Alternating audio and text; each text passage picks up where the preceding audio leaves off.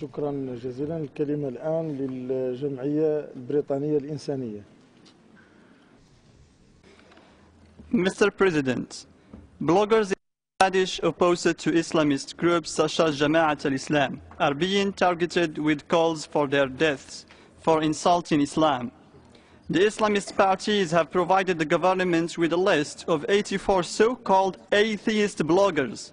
Several have already been arrested, and the government official has promised to pursue all of those listed.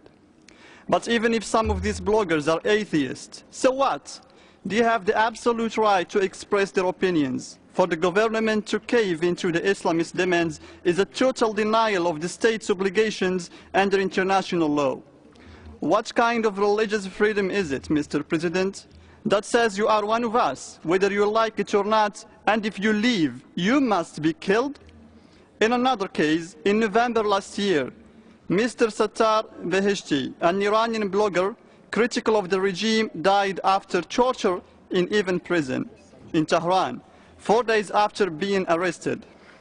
What's it about religion, Mr. President, that so many believers feel the need to kill those who don't share their faith? And I'm not only speaking about violent extremists, but about the 6 states who prescribe the death penalty for apostasy, all of them member states of the OIC.